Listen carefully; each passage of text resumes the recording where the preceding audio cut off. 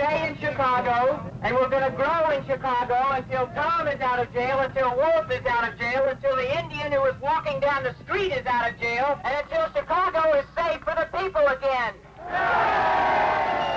The movement's belief is that what we want corresponds to the real needs of everyone who's oppressed, that there is a sense in which we are the people.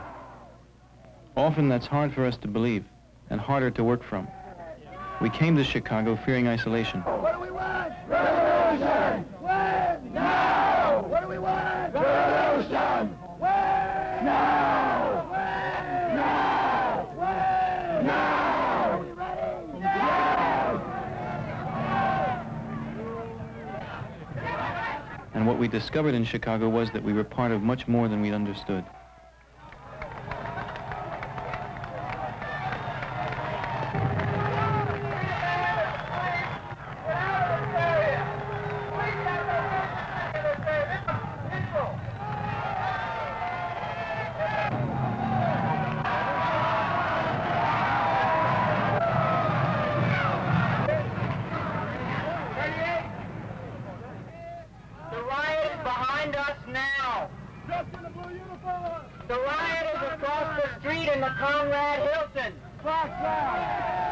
And with their 40,000 troops of one kind or another, their tanks, their mace, their artillery, they have exposed themselves.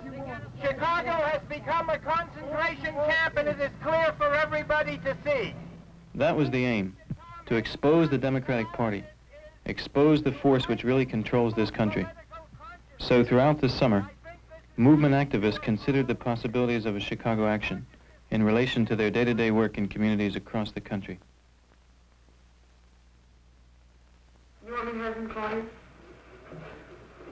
I like talking. I like trying to get across to other people what I feel. I just wanted to tell you before you saw the film that what you're going to see is about a real group that is in Cambridge, and that if you look at the film as a portrait of a reality that you could enter into. The film is made by a group called the NEWSREEL. They're here. I just wanted to explain to you what's happening today. We'd just like you to know that if any of you have a problem, you should come see us. And we're giving out these little cards. We'll give you a phone number, and you should call us up. Because the thing that worries me about the war is that I know friends who are over there, and I don't want them to be killed, and I don't want any more of my friends to be sent. And I know you feel the same way, too. Anyone to be gun-ho for a war like of this sort is, have to be out of their mind.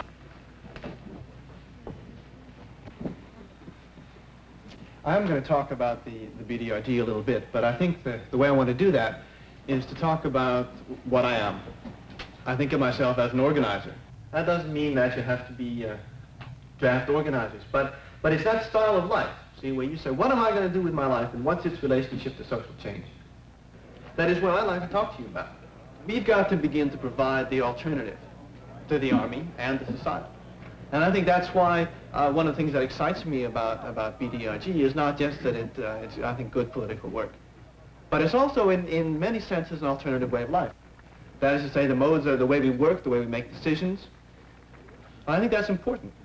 It's those kind of things that I think begin to open up new possibilities of belief, of thinking for people who otherwise are trapped inside the system and the Army. The kind of thing that's going on here with the resistance and the sanctuary and the so-called conspiracy, that this may mean that Boston and New England will once again be the beginning point and the inspiration for a second and badly needed American Revolution. When I went to Vietnam and I saw the way that the Vietnamese dealt with us, the very self-conscious, but collectively self-conscious way, that they would work out what they were going to say to us.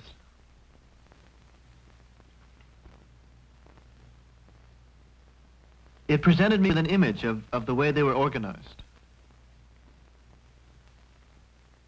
When you're carrying a camera around, I was carrying a camera, I didn't know what to point at.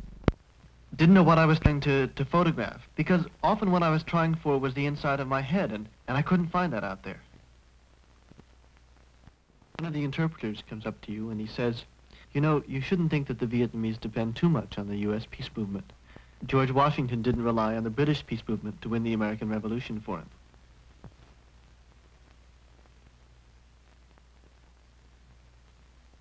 I came back from Vietnam with a clearer perception of what it means to do political work.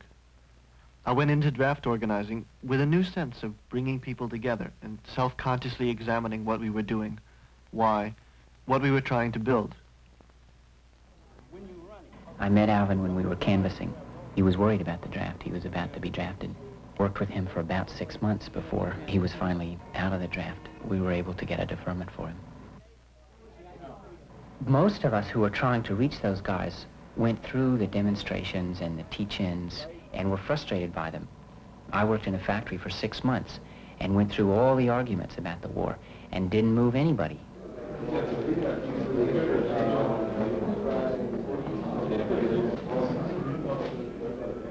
When we go to draft boards, we show draftees that dissent and organized resistance are possible. We argue with them that they get screwed by the system, that the system's name is capitalism, and that they must organize to oppose it. Listen to me, please.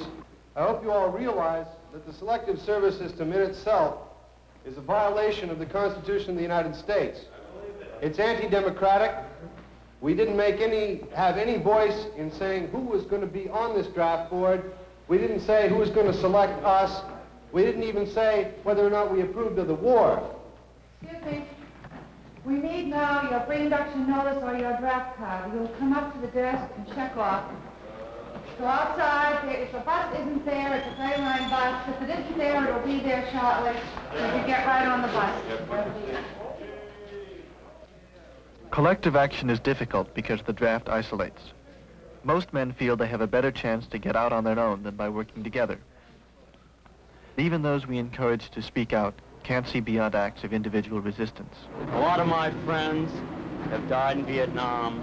Some have come home. I personally oppose the war and all wars and religious convictions. I also oppose and will work to establish a society that does not delegate the convictions of man and do not control the body and soul of the youth. Among us are some friends from the Boston Draft Resistance Group. They're here to help us and give us aid in the legal ramifications of the selective service law, and they'll also be giving out some Vietnam GIs. This is Dave Landau from Boston Draft Resistance Group. What we learned was that draft organizing doesn't build mass organizations. Instead of working class youth, we recruited middle-class students. But we built a group which did useful education and propaganda and helped those students become full-time radicals. No, not to the induction center. What happens here is guys are called to their local draft board. They're from then at the board loaded onto buses. Their names are checked off and the clerk may tell them something, and then they're loaded onto chartered buses and they're all driven to the Boston Army base.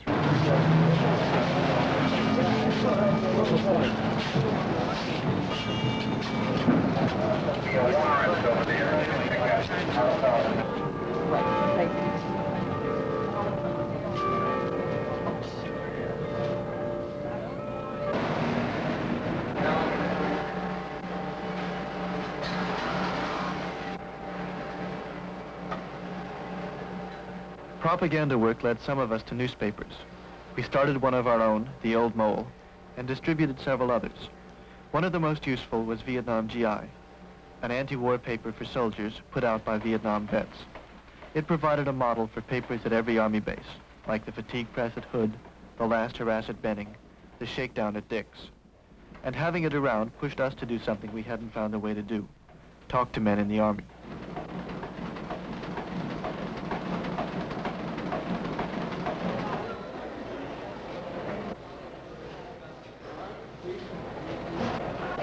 What kind is this? And then they look through and see FTA and FTA is the biggest. That's the way that guy over there noticed it. I know, they should have FTA on every single issue. Someone would try to talk to her, I'd give it to her, and they were just immersed. One guy who wasn't in uniform came up and says, I really am in the service. I just don't have my uniform. The one guy I gave it to read the whole issue almost on the pinball machine. Oh, yeah? Yeah, he just read it. Did he come back and talk to you?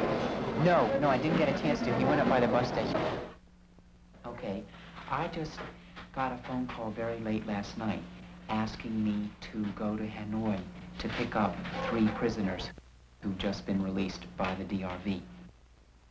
The way we might handle it is to try to get press here before going in order to make the most of the argument that it's the anti-war movement who is able to get soldiers back. One problem is money, which you can guess. Now, I don't want you to give any, because I know you don't have it, but I thought you might know of some people who would be willing to give money for this kind of venture. Okay, here's Nick, and he'll give it to you. No? Listen, when I was over there, Inge sent me cables. And that was really nice to get over there, you know, over on the other side of the world. Okay? And the cable address is very simple. So send it to Vernon, and then the word Hanoi. And you just ring up Western Union on the telephone and tell them you want a cable, and they'll look at you funny over the phone. But it costs just the same as sending it to Saigon. It's real, you know, it costs about $4. Okay? I'll give you back to Vernon.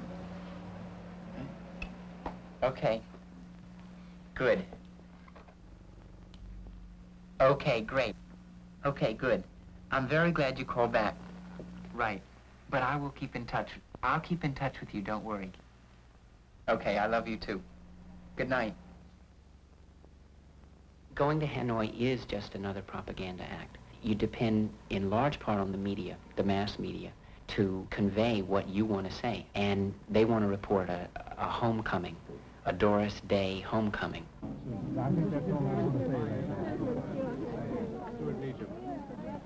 Participating in the prisoner release means using their press, not ours. The crucial conference is at the airport when the pilots return. We gamble that the pilots will say something useful and that the press will report our role. Okay. They won't let the newsreel come in to film, so we have to get them in. Press are going to have to use the other door. We use the other door, press, please. We're with them. There's a little problem with the newsreel wants. Okay, you go ahead.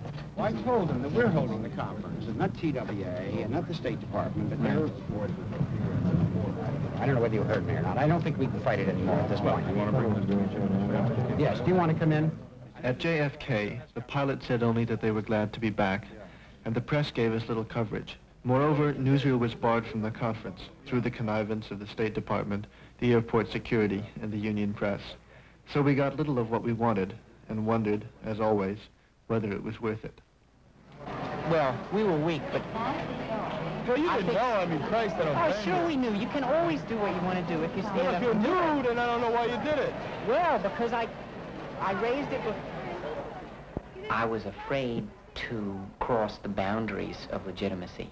There's no way to be both legitimate and outraged today in America in front of news media. To get up and talk about murder and the death of children and young men, you can't say that. The body count is the way we judge victory.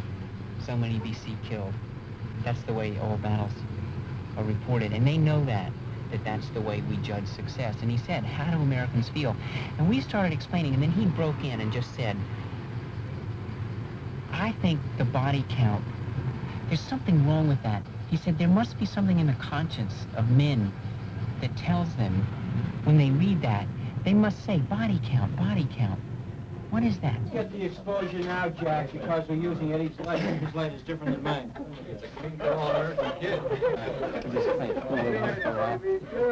Thanks very much. Yeah. What's the matter, Dave? You can't take it? My name is Vernon Grizzard, and I'm a draft resistance organizer with the Boston Draft Resistance Group. I received a phone call on the night of July 3rd. You came on, I thought, very, very cautious, sort of like, I'm a red, white, and blue all-American boy. I'm not very political. I'm just a member of this Boston Draft Resistance Group, which, you know, has a disagreement with American policy at this point. I mean, you didn't come on as being a person with a political position that was allied with the National Liberation Front. You said you had a phone call July 3rd asking you if you wanted to go to Hanoi. Who called you? I got a call from Rennie Davis. Was it ever a feeling of yours that you ought to say, look, motherfuckers, this is what I saw in North Vietnam, and you're going to have to kill everybody there before they quit? While you were in Hanoi, did you get a chance to talk with any other captured flyers or captured Americans? No, we didn't. How would you term the act of the North Vietnamese? Would it be humanitarian? Would it be propaganda? Would it be something else? Enjoy the questions and answers. Good. When you get in front of the mass media, You have to talk straight by them and use every question they ask you to say what you want, and if that's not in your mind every minute that you're talking, they'll fuck you. Meacham, S-T-E-W-A-R-T-E-W. Right now, anything we do publicly tends to become an action for the press. They report and interpret us to the nation. And since the press is controlled by interests hostile to what we want, we get defined badly. But often we have little choice about actions which we know will become media events. This is a rather important conception, both what's apt to happen in Chicago and also what kind of a movement we're trying to build.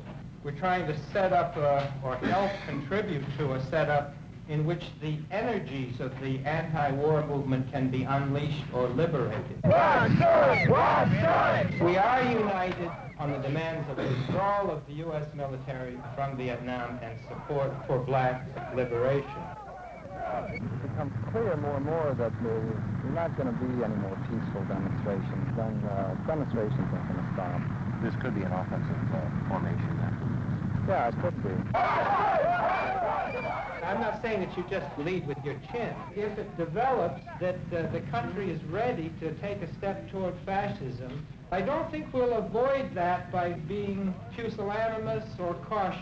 We're working for some kind of combination of planning and flexibility, which will, on the one hand, just avoid complete chaos. We would propose recruiting out of either of these two meeting areas. Some people wanted a festival of life. Others wanted the candidate nominated under the bayonets of the National Guard. We'd come to expose the party we held responsible for the war and racism, and to demonstrate our opposition. But in spite of all our planning, the actions open to us were still limited, conventional. For today, the major activity is this picket down in the loop of the delegate hotels. Those of you who are marshals have received marshal's training, and those of you who intend to be marshals, back in the park at 5 o'clock to evaluate what happened today and to talk about the action that's happening this evening. 2, 4, 6, Yeah, okay. United, smash the state. The only direction is insurrection. All right, we're walking down to the loop to picket the major hotels where the delegates are staying, to confront the war makers and let them know where it's at, let them know that we're starting to come into town, that this is the advance guard of the huge numbers that are going to be in later this week. We came here because we're opposed to the murder of Vietnamese and to the murder of black Americans and all young Americans who are subject to the draft. I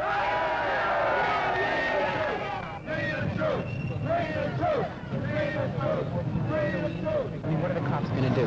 Over there? Yeah, over there. Lined up along the street. We can't get over there. Right. We're coming to right there. Yeah, but that street's just a street down the side. It looks to me like that street's just a dead end. As long as they stay out here and do things right, we'll have no problem. It's important, I think, not to accept those limits all the time. We have to try to break them at points just to see. If they can get away with certain limits today, they're going to get away with more limits tomorrow. At every point that we can, try and turn off those marshals. Every time a marshal begins herding people around, telling them he's acting like a cop, tell them not to use the megaphone so much. Great opportunity was lost when we went down State Street in the middle of those lunch hour crowds. The march had in fact been disorganized. People had been allowed to flow any way they want. There had been very little that the police could have done to bust it. As it was controlled and cordoned and contained and led. Marshals have not been instructed at all. We've had some discussions about that, and my view of it is that it's not effective to try to integrate this movement center and the Boston Movement Center and the people who are moving into some kind of positions of responsibility by going through the MOB into some kind of centralized command. We don't have a centralized command. I don't. I mean, through the MOB marshals. And nobody's given me any commands that seem to me to have a solid overview of the situation. I think things are loose.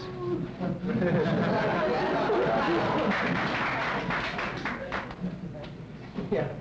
The latest supposed insight from the police is that if we don't have the permits and we insist on going to the amphitheater, that we'll be allowed to assemble, and then we'll be given an order saying that we're illegal and that we must disband, and if we don't disband after 30 minutes, everybody is subject to arrest. Our response is that 10,000 people constitute a permit. The city is our servant and not our master, and that therefore we're going to the amphitheater.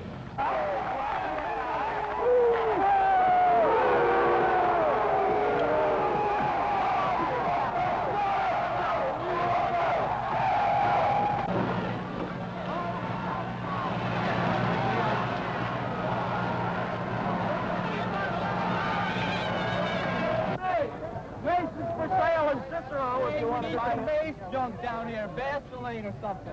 Where is it? Move. You ain't too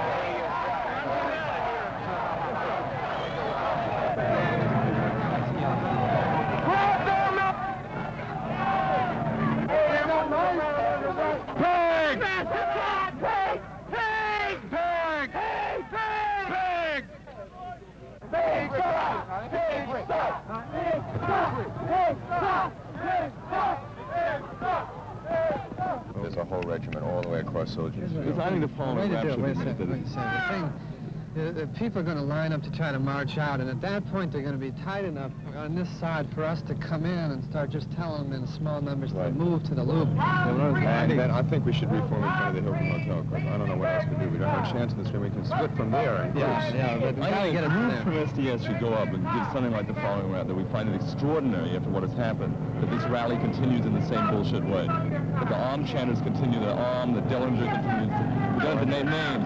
The speakers compliment us in the order of the meeting, that the liberal writers come up and give their short rap, and that the thing goes on and on and on. And that the people who they are supposed to hear for, the guerrillas in Vietnam, that would never have happened if they had been up there. And that this is the last time that that will happen. When he says what he's going to say, everybody will know what to do. This rally is extraordinary. It began for us when one of our brothers quite rightly lowered an American flag to half-mast. No one since then has mentioned the rightness of his act. It followed with an unprovoked charge of the pigs into our space. They're not going to let us out of this park in any organized way. So for the purposes of survival, you should move out, you should float out in small groups and do whatever you're going to do outside of the park around the city.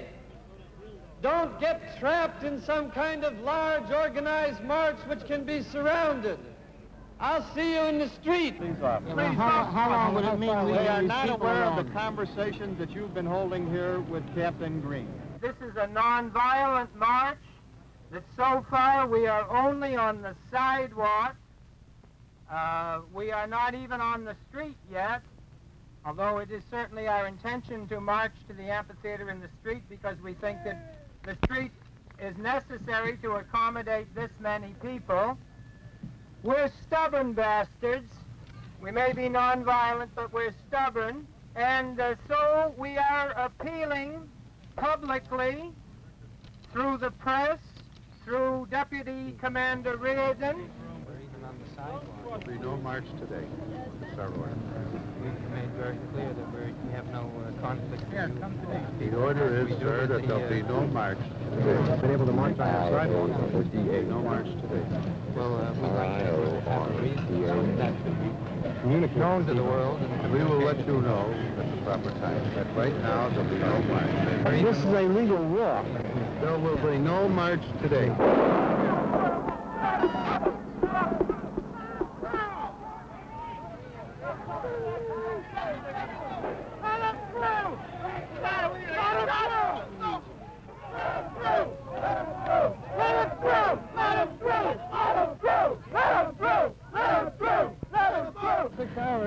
It's going to be Warsaw Ghetto. Yeah, but the point is that will develop. And people don't want to stop the cars back there. I know. I'm just asking whether you see any other alternative. This northern walk, maybe. We'll There's nothing else. But I think they're going to block us off up there. Hey, they're going across there. If we'd come to Chicago only to make our presence felt, then we were successful. Because what happened next became a national spectacle. Millions of Americans watched the police riot. But the issue of Chicago became police brutality, not the party we'd come to expose, not the war or the racism we'd come to protest.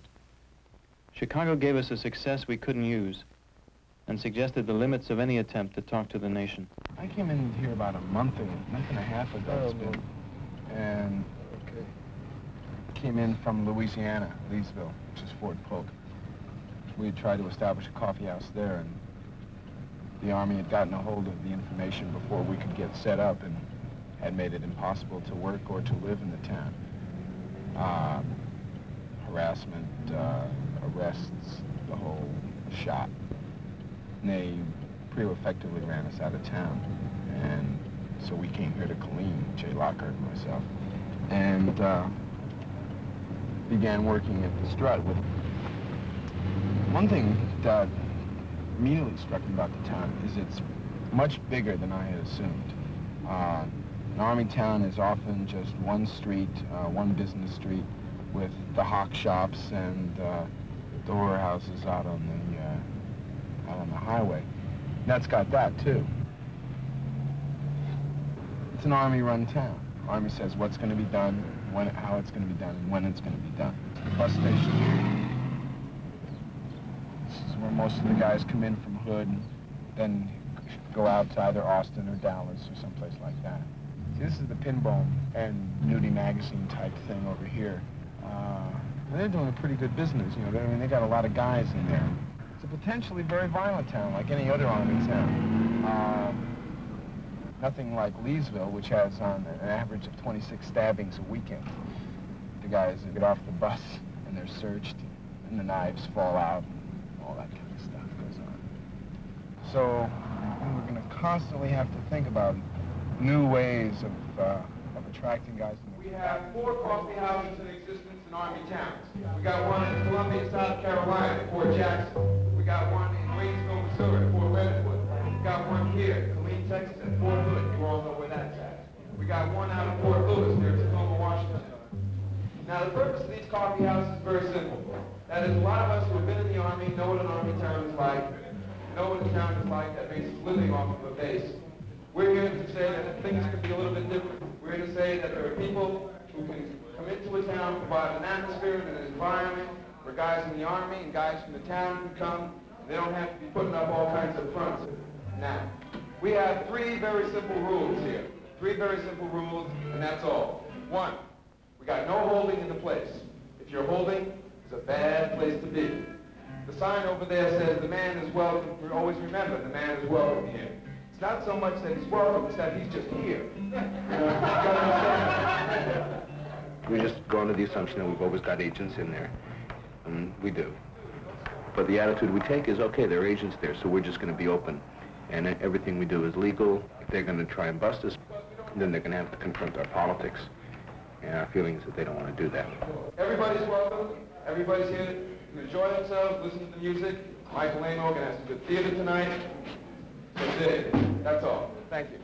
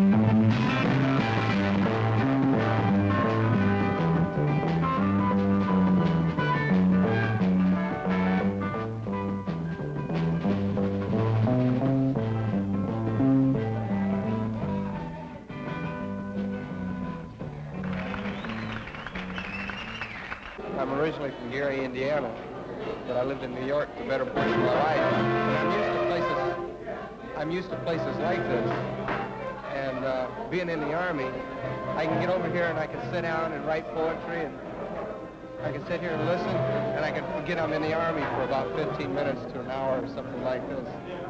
You know, your social activities are real limited. I mean, really, there's really not that much to offer a black man, really. How much more time you got to go? I've got a while yet. I've got over a year. That black guy's apparently been very depressed about the fact that he had a whole year left, and 2 days later he just split, and nobody's seen him since then. And wherever you go, the GI is not welcome, you know. So the only thing to do is to find places that people like you hang out in. Yeah, I spent some time in the Fort Knox Stockade and some time in Leavenworth. The reason Gypsy was arrested was because he was the editor of the Fatigue Press.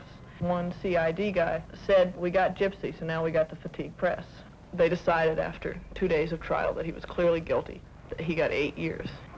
He's been in jail since early September. He's lost 40 pounds. They've kept him in solitary. They've shaved his head. Just keep harassing him. They're trying to push him to the point that he will either hit somebody or try to escape, in which case they're going to shoot him. We're not against the soldiers. We're against the war. We're not against the soldiers. We're against the war. We've been open for 2 months when people started talking about Chicago. Big decisions on the part of each guy. Do I go to Chicago or don't I? One of the things we did was show the newsreel film on the Pentagon. And guys saw the soldiers taunted by the demonstrators and stuff. And a lot of guys said, I just couldn't take it. I'd get in there and I'd get scared and I might start hitting somebody that I felt very sympathetic with. And I just can't go and be put in that position.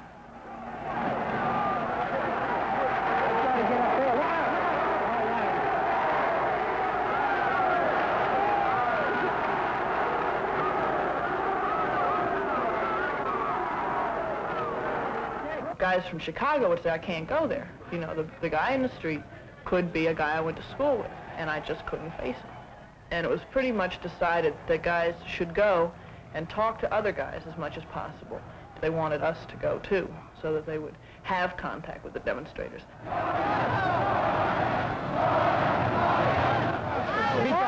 want to speak to the National Guard. LBJ and Darren, your Brigadier General, is going to tell you that we're your enemy. We're not your enemies, we're your friends, we're on your side. And when they try and bust us, then put your cameras on us. Because I'm going to show you some shit. We've been around all night, man. We got more people. I'm going to break a whole lot of necks, man. They taught me to do it. I don't want to do it, man. I'm telling you. I was there 2 days, and if I had ammunition in my rifle the first 2 days I was there, I'd have killed myself. I ain't bullshitting.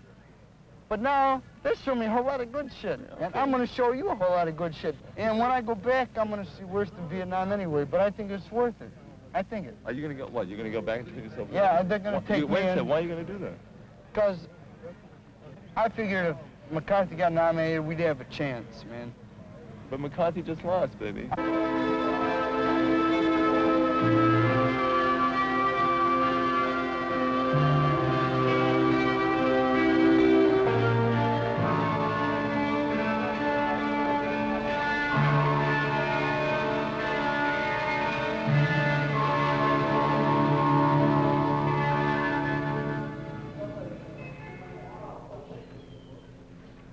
It was a little difficult for me as a girl, and I had trouble starting conversations because guys are so used to buying everything. You know, I thought I was, think I was a whore.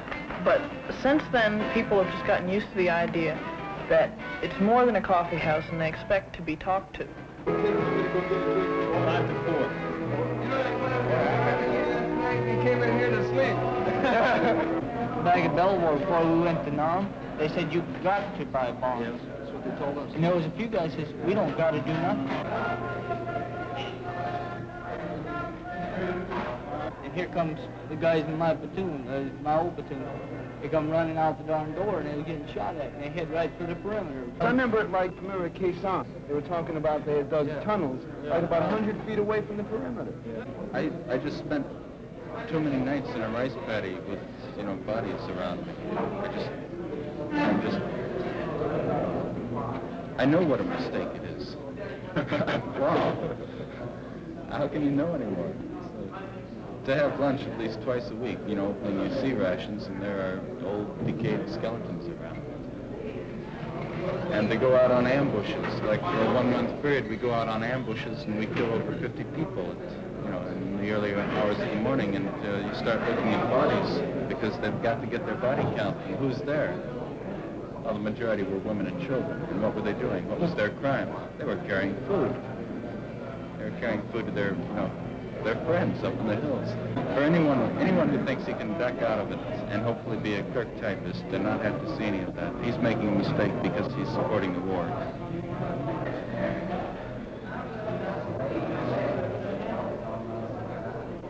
The effectiveness we have is on guys' lives and on guys' thinking. And when they get out of the Army, if they don't join the movement, then they go into a factory.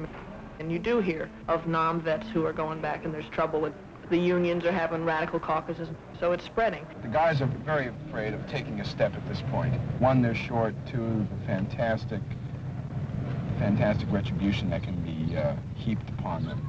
They can be singled out, they can be divided to a much greater degree than in civilian life.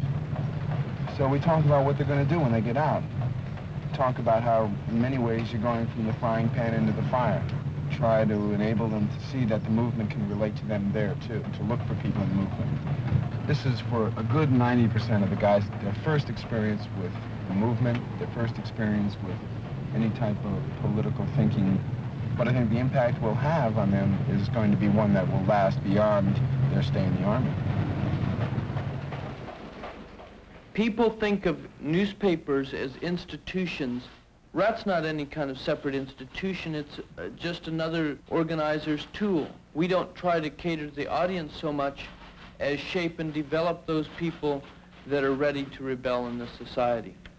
If we do our job right, we're going to either be put out of business by the cops or go under financially. That's what it should be all about. That's kind of guerrilla journalism.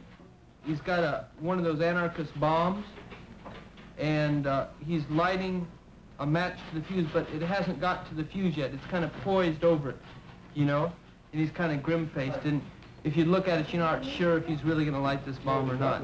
Late information, the National Guard has got units in Fuller and Boyce Parks.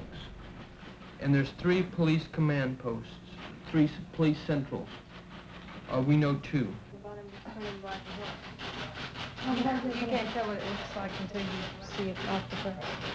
This shit, everything, man, what Chicago means. And then we got all this shit. Well, where's everything, man? I don't know. I think it should be the very first one. Everything America comes with a price tag. Oh, okay. And that's everything. Okay, so we get... Okay, who's the slick-fingered person who's very good at dainty detail? They'll be the... I'll do corrections. You're good at correction? Yeah, I did them with... Okay, why don't you take the seat over there? They'll pass correction. No, don't. You're just going to paste them on. Yeah. Okay, so you sit there with don't the touch glue. it. Don't mess with anybody else. Yes! There we go. What is that supposed to represent? That represents a little fun. Not only have we developed our minds and are prepared for Chicago, we've also prepared our physiques. Now, as of today, we have received no permits for activities in Chicago. We have no park permits. We have no permits whatsoever. Paper is going to be distributed in Chicago. We're going to take up approximately 50,000. There's all the information a young person needs to know. Alongside that, underneath the up-against-the-wall rat, or like preparatory information of things to bring to Chicago. As you said yourself, this will prove that a democracy, unquote, cannot hold a major political convention without protection from the National Guard. You pointed out before that most of your emphasis and concern is for young people. Who are you trying to influence by this? Countries outside of the United States?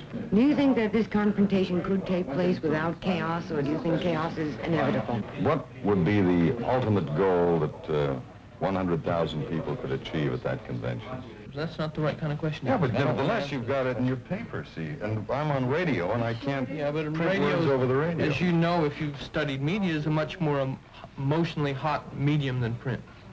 Much more emotionally hot. Jeff, let me return to this subject once again about what you have printed in the magazine and what you don't want to talk about on the air. You said that if you do, you're afraid it might inflame people. I'd like to ask you, who would it inflame? They are Jeffrey Sheriff, publisher of RAT, the former vice president of the Students for a Democratic Society. Alan Katzman, co-founder of the East Village Other. Arthur Cushman, originator and member of the steering committee of NEWSREEL. They're interviewed by Stephen Roberts of the New York Times. Mr. Sheriff, maybe we can start by having you explain exactly why there should be an underground press. Well, I think that it's pretty clear that you can't get the story anyplace else. Take Columbia, for example. Well, the New York Times is telling us that the strike was dying, in fact was growing. And all throughout the Times told lies about Columbia. There are a whole number of people in, they get the underground there. They sound like a lot of people who we know who want to come in and make this show. Why don't we get these people in? And what let's let them in. Why not? Why not? Let's get it right. There's the real underground. There's the underground. I'm knocking the door down. Get into your studio. Hey, come in. They're not letting us on the program. That's not letting us on. Be on the air. Well, come on. Great. Show them in. Come on in. Come on in. Come on in. Great. Leave it. Beautiful. Hey. Oh, hey, man.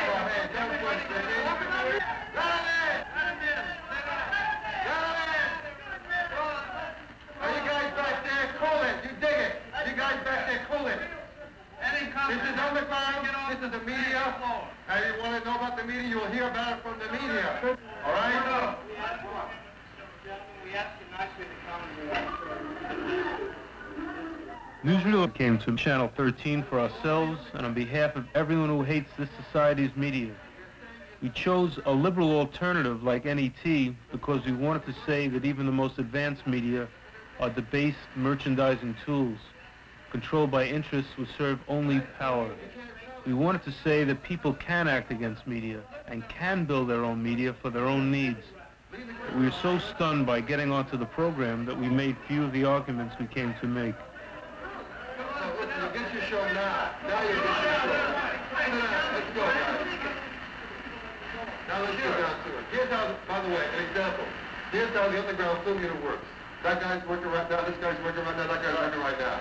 Right. We go to Columbia, we work inside where the action happens. We go to Resurrection, we work inside where the action happens. We cannot work, as the media does, behind the lines of the police. Why can't this just as soon be a radio station? I mean, all they're doing is listening to voices while you're sitting here. If you're going to show something, you might... Yeah, I can't say fuck on this TV station. We can say it now. Right, now we can't because we're liberated. Is this an end in itself, or is it mean itself? Does your being here mean anything? Or what does it mean? I think I would like to stress again, that was a completely unplanned demonstration. These individuals came and literally crashed into our studio. Of course, we did not hesitate to call the police. We go forth as human beings to remove these pigs, these hogs in the power structure, murdering and brutalizing people not only here in the confines of racist, decadent America, but murdering and brutalizing and oppressing people all out the world. That when we go forth to deal with them, that they're going to always send out their racist, scary, rotten pigs to occupy the people, to occupy the community, such as the way they have this park here occupied. Now, in just a second, there's a lesson that Minister of Defense Huey P. Newton teaches, that whenever the people disagree with the political decisions that's been made upon their heads, that whenever the people disagree with those political decisions, the racist power structure sends in guns and force to see that the people accept those political decisions. But we are here as revolutionaries to let them know that we refuse to accept those political decisions that maintain the oppression of our black people and other people in the world. This next week in Scotland will be a time in which we have to work out how revolutionaries would function, how they would practice. Before we hit the bridge, we went through some of the ritziest stores in the downtown area. And like nobody picked up a bottle, nobody picked up a rock to throw it at those store windows or anything. Huh? Yeah, but they were all smashed in the poorer sections on the other, on the south side of the town. Well, all right, that was what I saw. And then that could be combined maybe with the people with the maps of these places who are going to be coming. Chicago still seems questionable to most movement people, who argue that issues weren't raised, consciousness wasn't changed, and street fighting isn't always a useful tactic.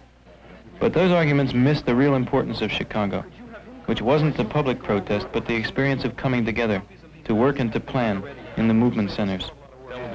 That would be to our advantage. The best would be if what we said is going to happens, you know, that you people are going to get your heads knocked in, because that's true.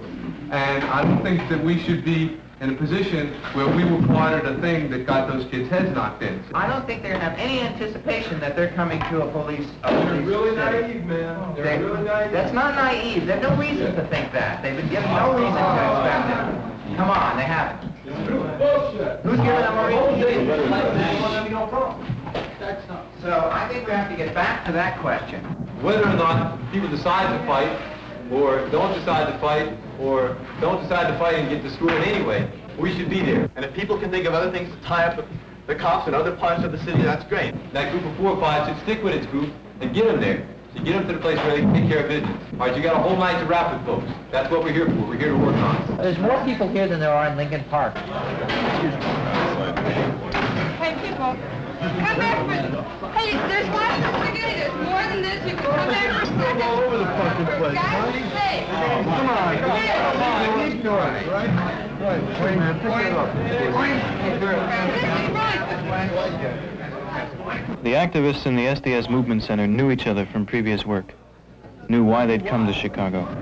I got nothing to say, but I think the meeting should start again so we don't go on. All the time people should sit down. But our numbers were too small for either successful confrontation or adequate defense.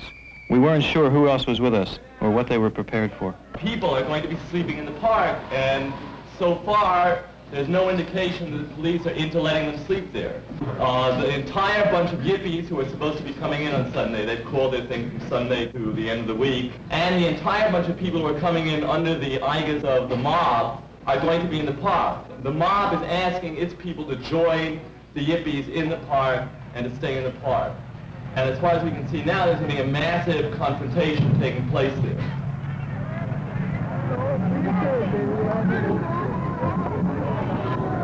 They're creating it on themselves right now. They want the truck for the band to play on so everybody can see the band. So they want to keep the truck on. Why? That's all I'm saying is why. Why all the harassment on these people all the time? They're going to find out, like I said, it's a small demonstration. Someday it'll be 100 times as much if they don't lay off the people. Now they said that the bike people, the hippies, and the yippies could never get together. You understand? Well, I'll tell them right now they're wrong about this. Because the bike people, the hippies, and the yippies, and everybody are definitely going to get together if they don't quit this unreal harassment they're putting on all of us.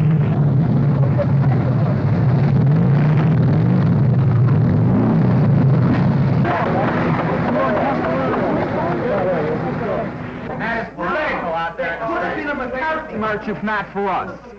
And you're gonna call that the most political thing we'd ever been in? A McCarthy streets, man. And what we want to do is at least what we did last night, which is to help move people out of the park so that they can get into the streets so that they can start doing stuff.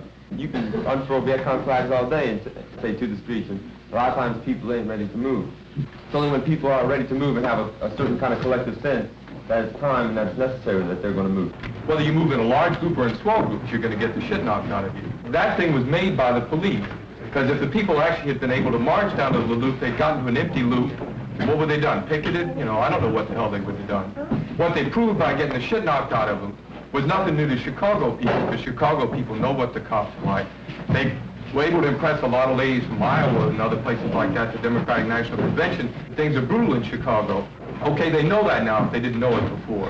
Report about what happened down at the bridge, where it seems that they really had people in a kind of a cul-de-sac and let them go. And I'm not sure that that's going to happen tonight, and I'm not sure whether a large march down, a large group of people will be able to happen tonight if they decide to bring in mass force bring out their, their submachine guns and their carbines right off the back. You want to make a suggestion? I don't want to make a suggestion. I think it should be discussed. Does anybody have anything else that they think is really important they want to say, and then we'll get out of here? Yeah. Well, I think you people are talking like you're doing guerrilla warfare tactics in a vacuum. People are talking about consulting the French and see what happened in this strike. Now, you know damn well, you guys came out of the park last night, you held the street for a couple hours, you stoned a couple cops, you broke a couple windows, and there was no general strike today in Chicago. And there's not gonna be. And you guys assume, there's been no work done in this community, and there's no people in the house, they don't want their windows busted. And you guys are gonna hold the street for an hour, and then the second thing that you guys have all forgotten is that the cops let you do it last night. Now, they're not gonna be so inclined to let you do that again. Why do you feel that? You don't know that. You don't know that. They're getting impatient.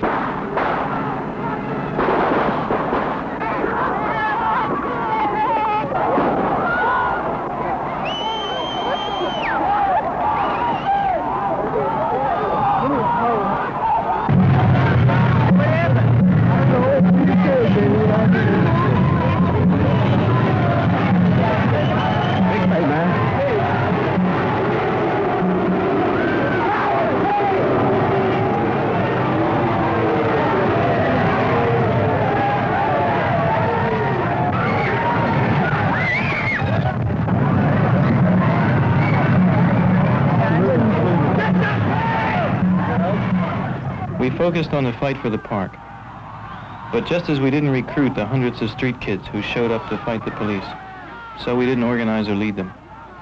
We joined together in the park and in the streets and learned how to move against massive force.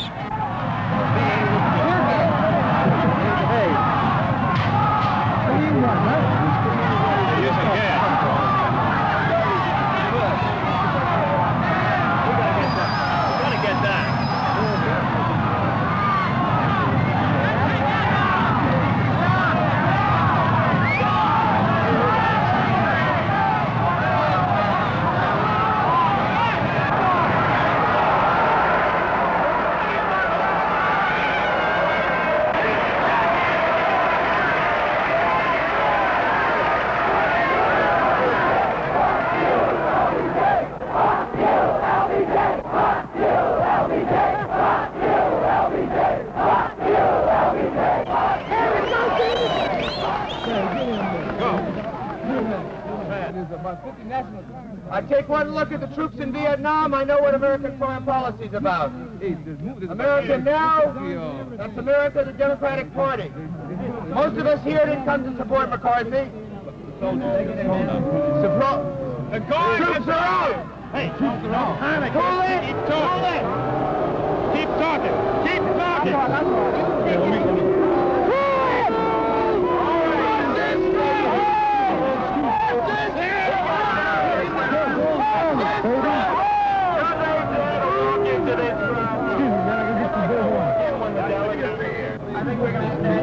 Move back.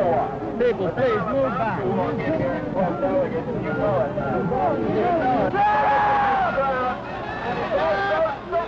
going to move in here and swap delegates. Then they go It's not only the people who have come in mass here. It's representatives elected by the people who are here tonight. We are here because we believe that this is the people. Once the troops were called out, we felt we'd won. But won what? All we'd managed was a disruption. But we'd fought for 4 days, and so many people had joined us that we felt much more than ourselves. For once we felt we were the people.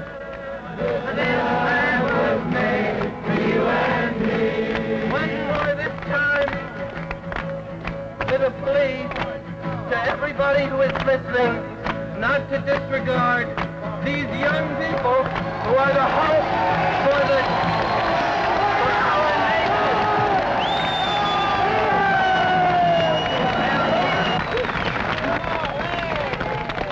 What we are battling for is not simply for an end to the war in Vietnam or to move these racist dogs out of the black community. We are beginning to fight